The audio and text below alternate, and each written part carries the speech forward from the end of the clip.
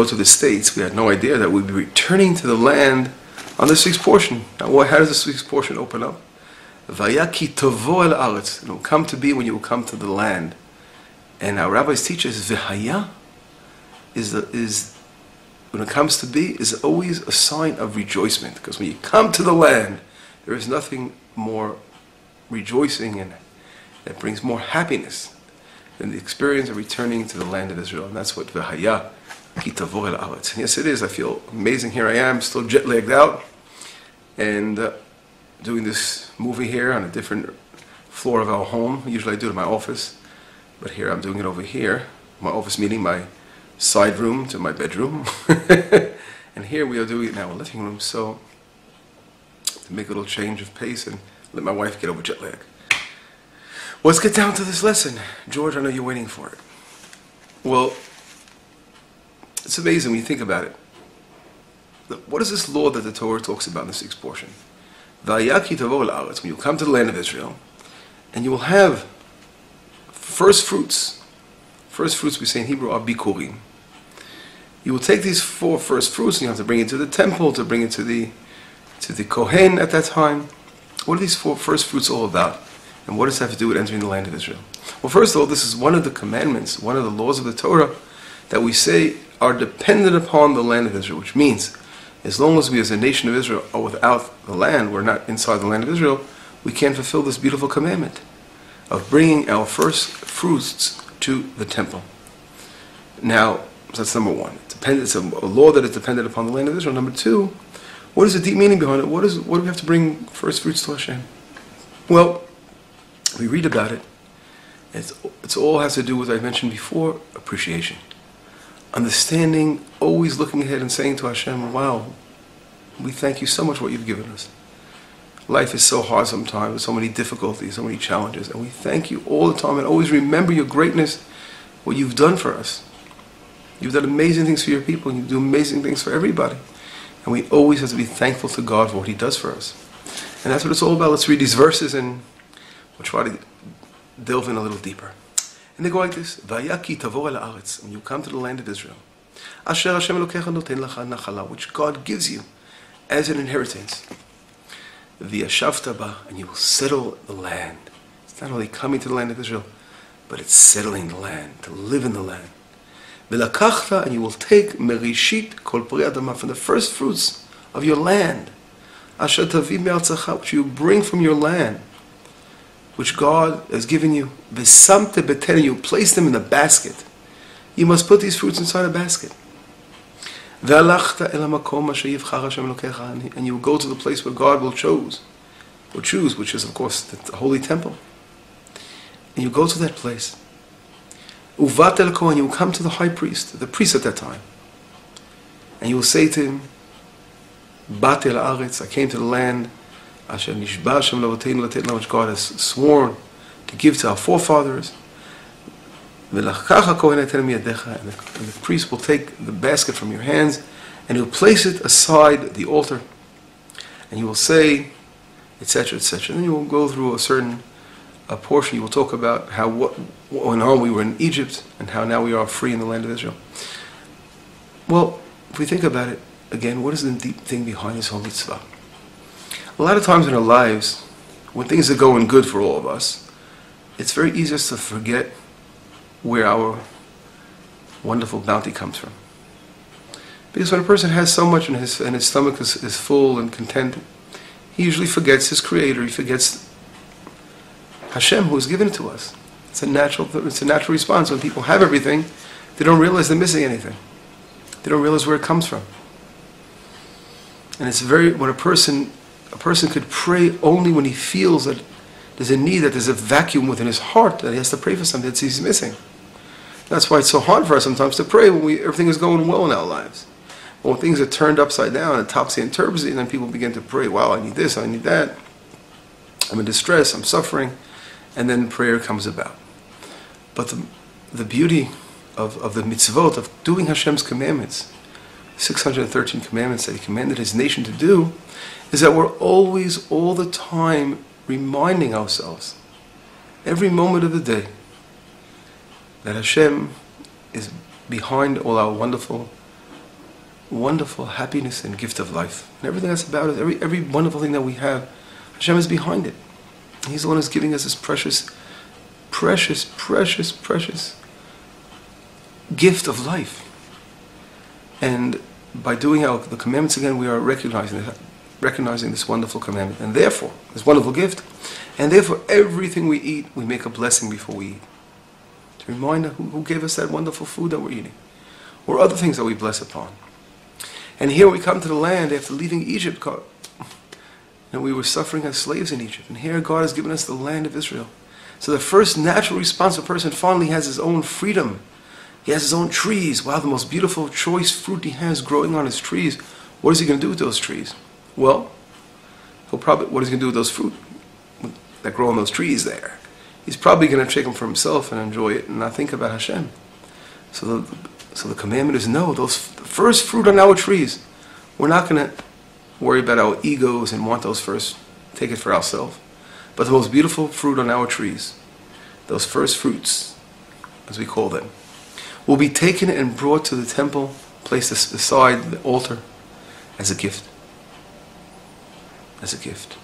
A gift to show that we appreciate everything that Hashem does for us and gives us. And only after we'll worry about ourselves. But our whole lives will be centered around appreciating Hashem, appreciating our Creator that has given us life. That's appreciation. This whole word I mentioned this many times. The entire Torah is one of the threads that connect the entire Torah together. Understanding, appreciation, appreciating every moment that we have on this earth. Right now, the world is in a total uproar. Total uproar. We don't know what's going to happen tomorrow, and with the financial crisis in this country and that country collapsing. Terrible, terrible weather changes and natural disasters throughout the world. And everything is really happening to try to make the world realize that there's someone above us. There's someone above us that really wants us to find Him and to be connected to Him. And that's Hashem. And sometimes He has to bring difficult things upon the world only to wake us up, to bring us closer to Him, because there's nothing that is important in this existence more than the connection with Hashem. Once everything we do in our lives is built upon that connection with Hashem, the world will be an amazing place. There will be world peace. There will be a world full of goodness. All the difficulty comes and stems only from the fact that we forget who Hashem is. The nation of Israel, the land of Israel, is God's land. It's God's land that He chose for the Jewish nation to lead the world to this understanding of the concept of goodness of God in the world. Some people come up with all kinds of theories of what's causing the world crisis now, and that theory, and this conspiracy, and that conspiracy, or this is happening. But we must realize and not forget that in truth everything is centered around the land of Israel. That is the center of the world. How Israel is being treated, how Israel is thriving and prospering, will give an indication to the world where we all stand. Therefore, we must strengthen Israel, we must be with Israel, protect Israel, because it will only bring a true blessing upon the world. And those who come against Israel are going to cause more destruction and more suffering upon the world. Until this message is understood, the world's going to have to go through a lot of trouble, a lot of difficulty. And that's what this is all about these days, and this time is a special time when so many people are waking up and saying, wow, Israel is special. We got to stand with Israel. This has never happened before. Thousands of years this didn't happen. That's happening now. Of course, on the other hand, there's those who are standing against us. Look what's going on to Israel. Look how we've been treated. Look what's going on the way afterward. The whole story with the whole famous flotilla from Turkey, and they're asking us to make an apology after what they did to us. How dare they do that? How dare they're the ones supposed to apologize? But it's so, if the world should be standing up and yelling, stop this madness to the Turkish people. But no, it doesn't work that way, apparently. Again, Syria is killing its people. Look what's going on in Libya. The world is going crazy, but Israel is always to blame for everything. Right now, again, it's a war between what's good and what's wrong, good and evil. And we must stand with Israel, and we will all be blessed. Please stand with Israel. This week's portion is Parashat Teruma. Truma means, it's really the portion of offering, of giving, of charity. This is a essential portion, of course, about this world building spirituality, building things. And it requires, of course, the heart. That's where it all begins and it all ends in the heart.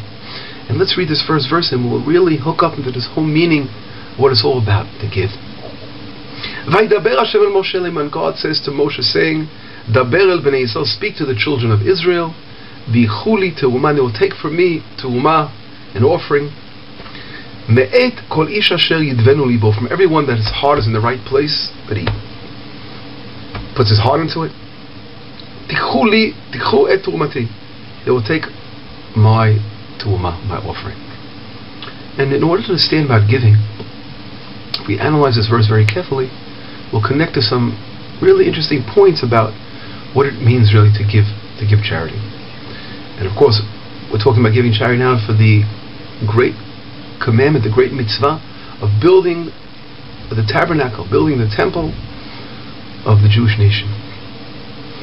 And this temple, the presence of God, of course, will reside, and here the divine service will be centered around the tabernacle, and from here it will spread out for the entire universe. And one of the questions we have to ask ourselves is the use of a word over here. It says in the Hebrew, V'yechu li truma. Yechu really in Hebrew means, and they will take. V'yechu li, li means me or for me. They will take from me an offering. And the question is, why doesn't it say they will give an offering? Why does it say they will take an offering? And we'll get back to this question. But even more so, it says li. They will take from me an offering, and of course God is, well, how can you take an offering for God? God is the giver. God is not a taker, of course. And Rashi, right away, the great commentary Rashi, he says, V'yechu li te'uma, they will take from me an offering, means they'll take from my name an offering. And what does it mean they'll take from the name of God? What does that mean? Well, we all are very aware that a lot of times when it comes to giving charity, a lot of people, well, thank God they're giving, let's not complain for those who give, but many people that give sometimes, well, they want to make a name for themselves. These famous, huge, wealthy people in the world, of course it's in one way, they give, of course they're giving from their hearts, whatever, but there's something maybe a little takes it down the level of giving, because wanting to make a name for oneself. The greatest level of giving, of course, is giving in a way where, not doing it from a natural desire to give and really not wanting to receive anything in return. Not even a name. A name could be, of course, for someone great honor. We have to try to always minimize ourselves, our beings, being more modest. And therefore God says, when you give to the tabernacle, when you give to the temple, I want this giving to be on the highest level possible. And therefore I want it to come from your heart. And therefore I want it to be given in my name, for me. Give in the name of God for the sake of doing a wonderful deed in God's name. And that's why he says, Rashi explains right away, give to me, which means in my name. Do it in a very, very, very modest way for the sake of heaven. And don't have any other strings attached when you give. It's the first lesson about giving. It goes on the verse to say, Zota Truma, the next verse, this is the Truma, this is the offering, Asher tichu mitam, that you will take from them. Zahav v'chesed v'nechoshet, gold, silver, and nechoshet, meaning copper. What is the meaning of these different levels of gold, silver, and copper? Well, I read in a beautiful Devar Torah that this represents the three different levels of giving. Some people, have hearts of gold, and they give the gold, hearts of gold. Others, of course, the average give is more like silver.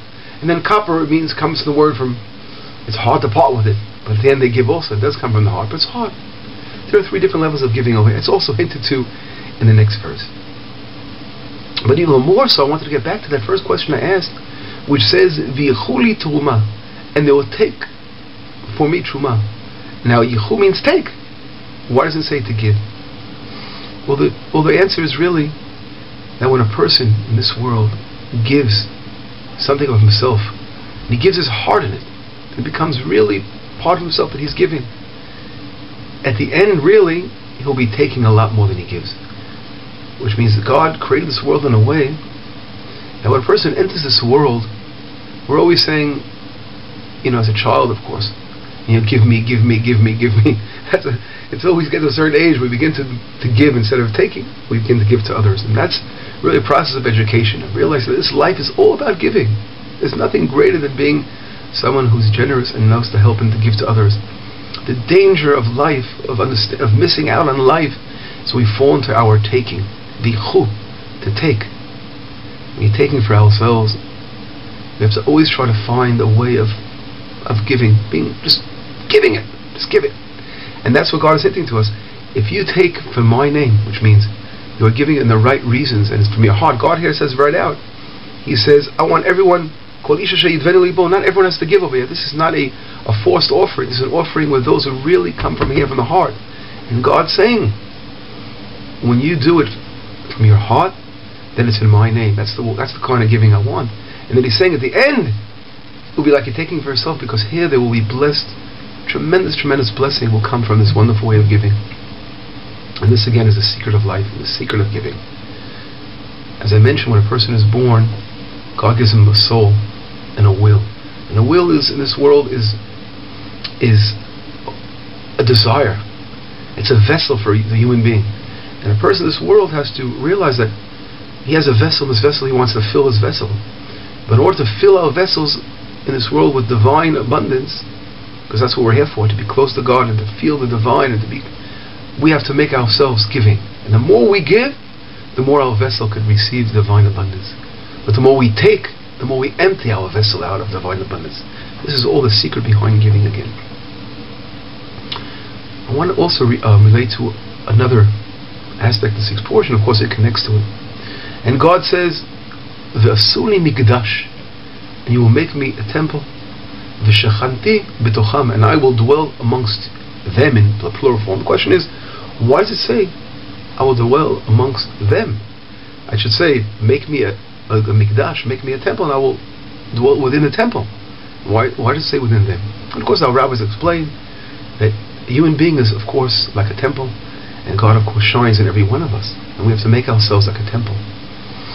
And I want to bring down a small story already, which is a famous story, but trying to focus on this week's portion, which is really connected.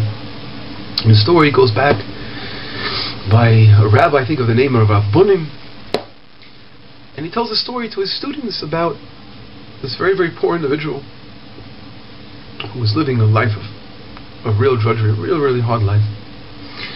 And he had a dream. He was living at this point, he was living somewhere in Poland. He had a dream that had a huge, huge treasure. He saw it under this bridge in Prague. You have to get to a different place, a place called Prague. And under that bridge was a huge treasure waiting for him. Well, he realized this is a blessing from heaven. I mean, it didn't happen once. After this dream happened a few nights in a row, he realized it was a serious thing. He got himself together. He got whatever he was able to get out of his little village over there, horse and buggy, whatever he was able to do as a poor person. Walk, I don't know. He got to this bridge eventually, and he saw this bridge was leading to a king's palace. And it was armed guards all over the bridge, and he couldn't really get to under the bridge. So he's hanging out every day, returning the next day, and And all of a sudden the guards of the king noticed that he was hanging out there, so they got a little suspicion, said, what are you doing every single day? Well, he decided he has to be honest. He goes, listen, I had a dream that there was a treasure under this bridge. So, well, the guard comes out and says to him, you're a joke. You came all the way out there from Poland to here, to Prague, for what? For a dream you had? I mean, I've been having a dream also recently about this guy who lives in Poland, and under his stove in his house, and he says the actual name of the guy, Yitzchak Isaac. He goes, under his house, under his stove is a treasure. I'm going to be crazy enough to go to this house and look for that treasure? You're a foolish Jew. Whatever. So Isaac, who heard this guard telling him all the story, wow, he says, this guy's talking about me, of course. He returned home, goes under there, digs up under his stove, and he finds amazing treasure. Wow, guy's a billionaire. And he goes out and builds a synagogue, and of course, this is the story that the rabbi tells his students. What was, of course, the deep meaning behind this tale? Explaining to them. A lot of times people go out and search, searching for God. all over the place, running here, running there, running there. They don't realize that sometimes it's right in our house. Our house has to be a place of divine presence. Just like God builds His temple and that shines the entire world. Of course, every person has to build his house, and it's right, the treasure is in his own home. And that's where he could use his amazing, amazing soul that he has, and his heart that he has, to just try to find God within the walls of his home, and turn his home into a temple in itself. The treasure is right there in the house. We don't have to go too far to look for it. And this is a blessing, of course. We all have to bless ourselves and our friends and our family. Let's turn our houses into beautiful homes of Torah, of Kedusha. And this, of course, connects it to Shabbat, because when you're doing the wonderful Shabbat service and you feel God in the house, He comes to visit us on the Shabbat table with the angels and our family, and studying Torah and just feeling the amazing spiritual beauty of a Shabbos table and studying God's Word. Wow, you just feel the power of this holiness. And this is what everyone has the ability to do, to turn their houses into beautiful temples. Well, it's been great to be back again. Have a wonderful Shabbat. I miss you all so much. Shabbat Shalom. I'll see you next week. Bye-bye.